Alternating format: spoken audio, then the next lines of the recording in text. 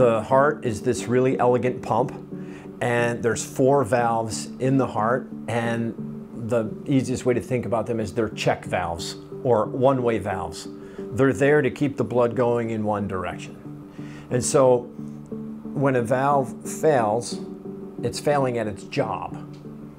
And that's because it's either leaking, what we call a regurgitant valve, or it's not opening well, what we call a stenotic valve.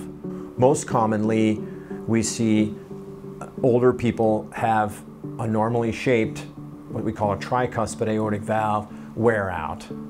And it wears out slowly over time, eventually becomes thickened and calcified and stenotic, that is, it doesn't open very well. The process that we see in more often younger patients where that valve was shaped abnormally at birth, what we typically call a bicuspid valve. If it's a leaking valve, we try and repair them. So that's a very good option both for the 2-leaflet valves, the bicuspid valves, and for the valves that are associated with enlarged aortas and 3-leaflet valves. So we try and repair them as much as possible, and we have great success with that. If it is a calcified valve or narrowed down valve, then the options are mechanical valve or biological valve or something like a Ross procedure or a human valve or what we call a freestyle valve, which is a valve without struts to hold the leaflets, and we sew a peg aortic root into position. Mechanical valves are made out of titanium, and they have a carbon coating, like a ceramic coating on them. The advantage is that valve may last for decades and decades. The disadvantage is that you can get clot that can form on those man-made surfaces. You have to be on blood thinners throughout the life of that valve.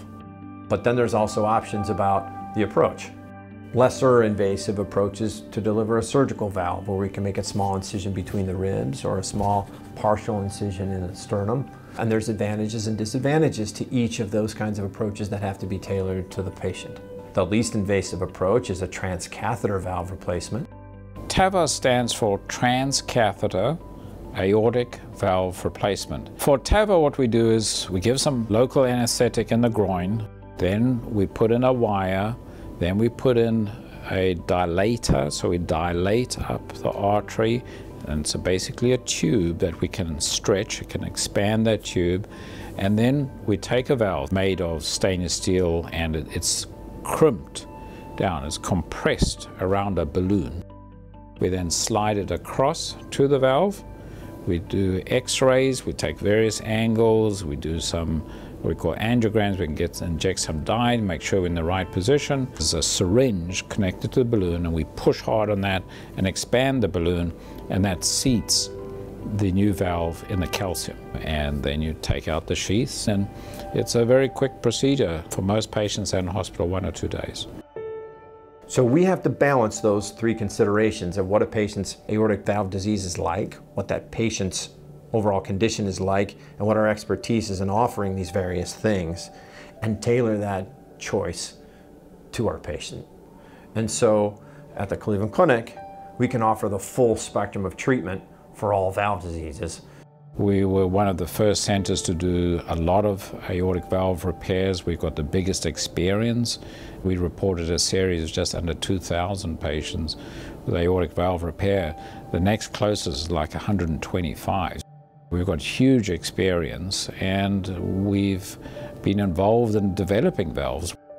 The term doctor comes from the Latin to teach, so we're teachers. So I have always felt that it has to be a decision that we make together.